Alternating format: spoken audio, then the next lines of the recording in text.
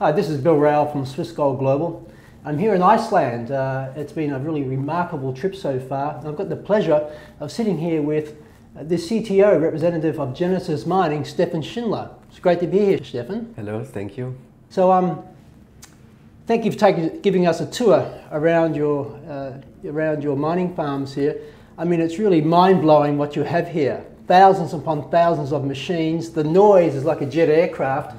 But maybe tell me a bit about yourself. How did you get engaged into Bitcoin and altcoin mining? Well, it was in the beginning of 2013, and that was the first time I heard about it. I was actually up for purchasing a VPN contract for internet, and you know, I got one Bitcoin at the price of about 15 bucks. And to be honest, at that point, I still thought it was kind of useless, but interesting. And then only a couple of months later, I was taking a break. I was working in surgery before. I'm a medical doctor, and I was working in orthopedic surgery. My contract had ended. I wanted to take a 2 months break and then apply for another job. And it got the opportunity to look around a little bit. And I looked up Bitcoin once more. I was really interested. And once I saw what this is and how it works, I got really goosebumps all over my body. It was amazing, and I can say I sort of saw the light. I didn't want to do anything but, you know, investigate more into Bitcoin and have a look into it. So I got home immediately, and I started to develop my first Bitcoin miners, and spent about half a year just doing nothing but investigating into Bitcoin and see what it is. And that's sort of how I got into this industry. I never stopped doing it. In the beginning it was an idea or just a couple of months journey for me, but the journey went on, and I'm pretty happy about it. It's fantastic.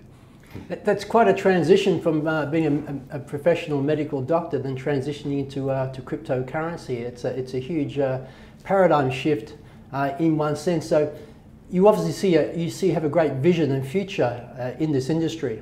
Yes, I was always very interested in technology, and to be honest, that's not very typical for medical doctors. But it was always sort of my hobby. I was also, you can say, a little bit in the front line when the internet got bootstrapped in Germany. I was a system operator of a BBS, and we were sort of the first people who were offering a gateway to actually send an email out, because at that time it was completely new.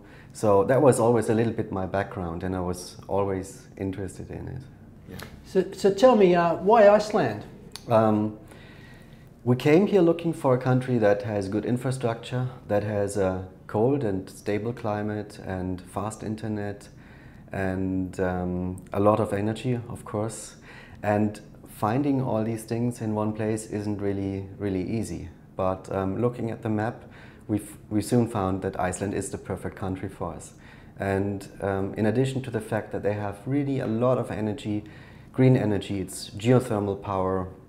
It's a volcanic island. They basically need to just dig a hole in the ground and have access to really hot water. So there's your energy. And but in addition to all that, we found that the community here is amazing and really open to all this new developments, and we can say that I think we're really happy to be here in Iceland.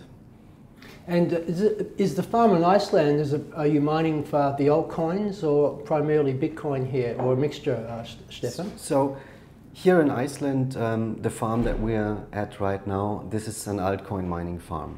All the rigs that we have, they can they can mine Bitcoin.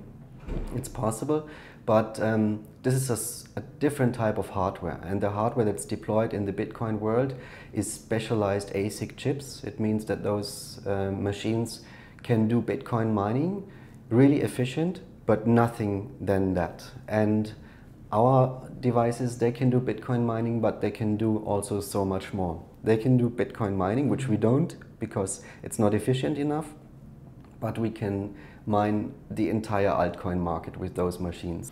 So are you saying that the focus on Genesis Mining is now more on altcoin than Bitcoin, or that's not the case? Well, we started as an altcoin miner. Our first mining farm in Bosnia was a GPU farm. GPU means graphics cards, and those cards are reprogrammable. And we did Altcoin mining in the beginning. And then we entered the Bitcoin market as well, and now we're doing both. And I think there's a reason to do both. It's both is important to do, and we have our mining farms that are doing Bitcoin mining, but everybody knows at this point the altcoin market is so prosperous and there's so much development going on, so we're ramping up our facilities big time at this point. Yeah, just having a bit of a look around your facility here, I mean there's millions of dollars of capital involved here. Yeah, it's probably one of the very largest facilities for altcoin mining in the world, and it's constantly growing. And the reason I want to touch on that, because I've been in business since 1986, and people who are not involved in the mining side may think about mining, but to see the significance, the infrastructure involved, the operational costs. I mean, walking around here, I've seen probably 20 people here working, constantly on your different mining farms here. So there's huge overheads associated with mining and infrastructure capital as well. So, and the reason I want to speak about this is that you're the real deal. I mean, there's historically in mining, there's people who make claims that they're mining, but this has not always been the case. I think you mentioned earlier on in our discussion that there's been cases where people say they've been mining, but they hadn't been mining at all. Is that still happening a lot in the market space?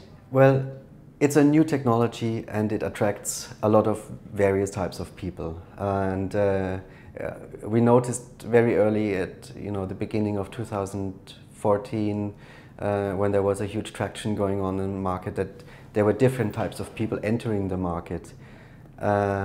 Some people are after the money, and some people just are interested in the technology. We are always very transparent about showing our equipment, showing the facilities, inviting guests over. Large-scale customers, they can come over and visit us.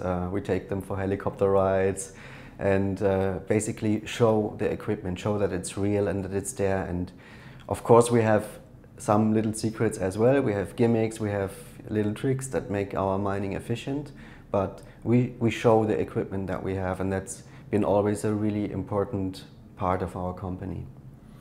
Just on the capacity of Genesis Mining, I know we can't get into numbers, and I totally respect that.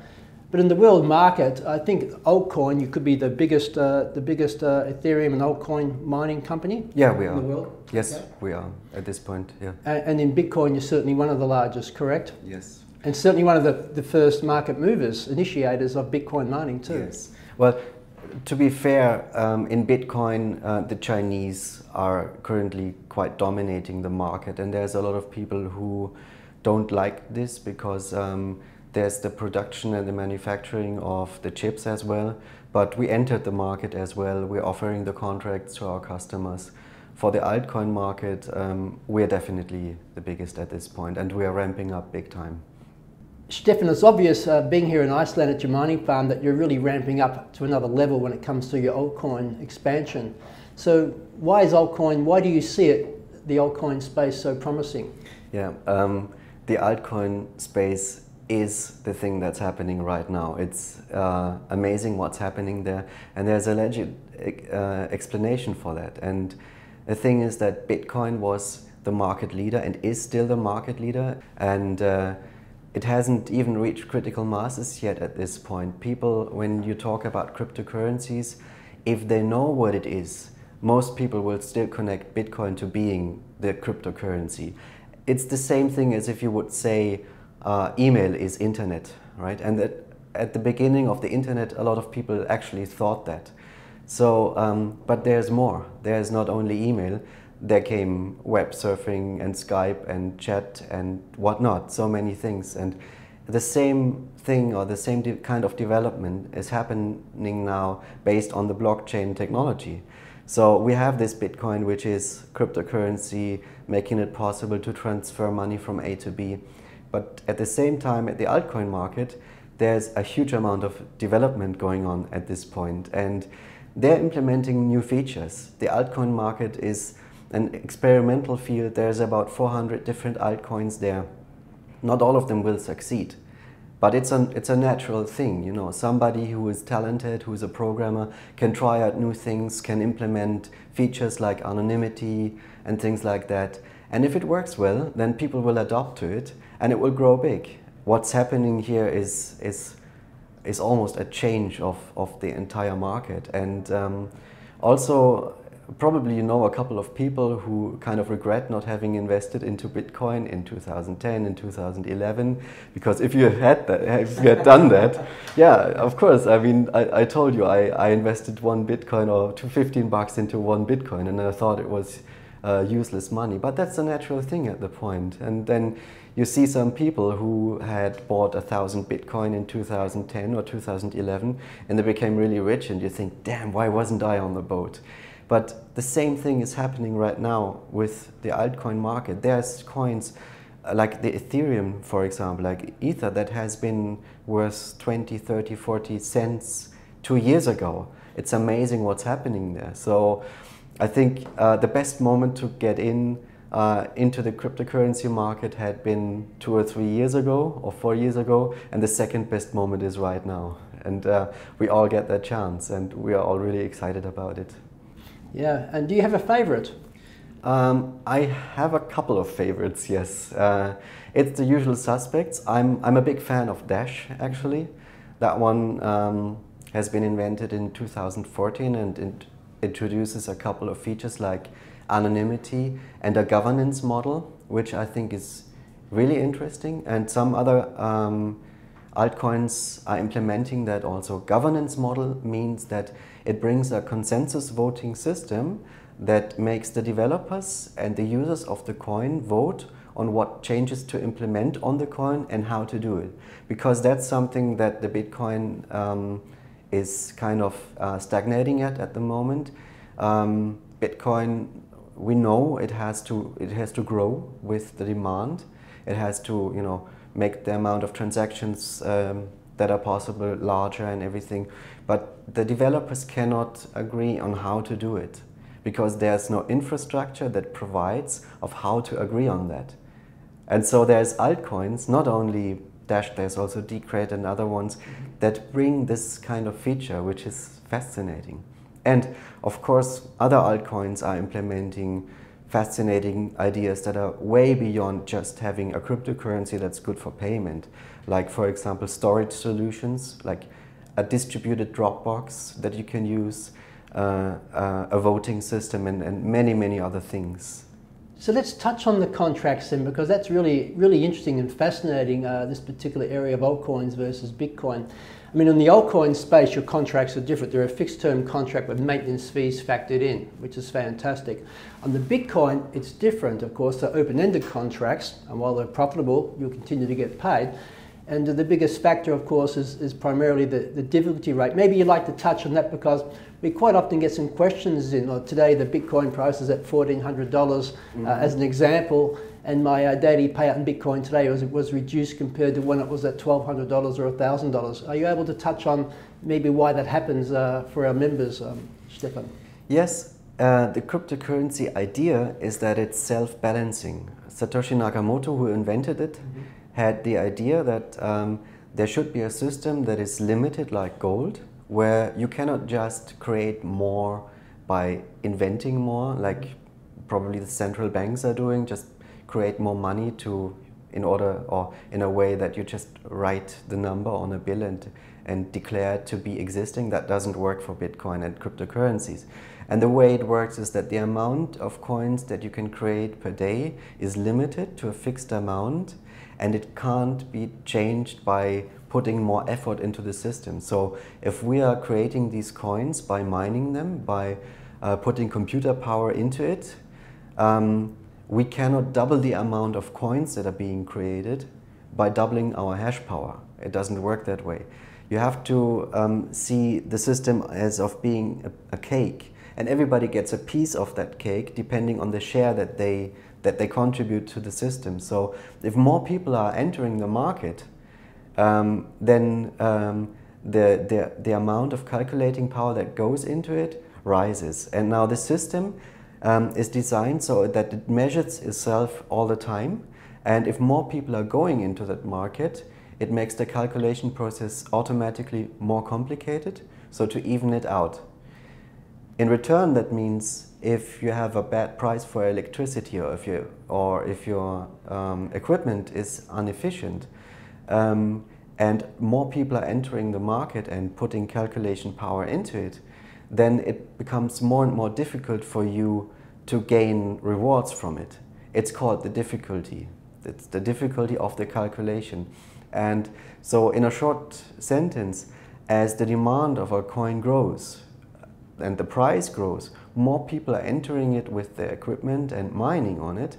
It makes it difficult, and it means that the people who have a bad electricity price or an inefficient gear are the ones are going to be dropped out first. So it's balancing out. Once people drop out, then less computing power is in the market, the equation becomes less difficult and the difficulty goes down. It's self-balancing. It's truly ingenious. And if I look at Genesis Mining from an outsider's perspective, while we actually contracted or we did a mutual agreement with your company, with Genesis Mining Company, to actually to be our mining provider. I mean, just your sheer scale, because you are on a global scale, your purchasing power, not just of technology, but also the consumption when you're negotiating for electricity, etc., must be so much ahead of many other players out there, which means it's going to benefit our members. They're going to be able to, reduced maintenance fees means more payout on a daily basis, correct? Yes. I think what we are doing is just very, very efficient. Everybody could buy a Bitcoin miner and try to run it at home, but you would soon see that you have to wait for the machine to arrive. That's an opportunity cost loss that you already have. You are waiting for the machine and you hope it doesn't get stuck in customs. You have to connect it and hope that it works. It will heat up your home. Your wife is going to be angry because it's loud. It's basically a hassle to do it, and it's very complicated. We are doing it on a large scale, and we are able to negotiate with the energy providers, with the manufacturers of the devices, and it makes it very, very efficient. Also, I think we are really professionals in terms of our software that we are using and our entire system. It's all optimized for efficiency based on our experience that we bring in since many, many years. And just to finish up here before we go into the actual one of the mining farms you have here, one of the many 5 or 6 that you have here, on the global scale, where is Iceland sort of positioned? I mean, I know that you probably are diversified across the planet. Is that so? Yes. We don't want to put all our eggs in one basket, obviously. So we are running our mining farms globally on all continents, and sort of every location is has their advantages, and the sort of equipment that you put in each location depends on the location. Some locations are really, really cheap in their energy prices, but then it's a very usual thing that there's a lot of energy where it's really, really tough to live at. So this is something that's all over the world. So the places that the energy is most cheap is probably the one with the least good infrastructure. Iceland combines a little bit of everything.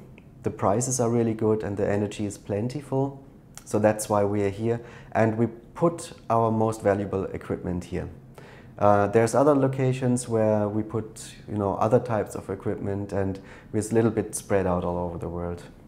I suppose skilled personnel is also a big issue because it's quite a labour-intensive process by looking at what I've seen so far.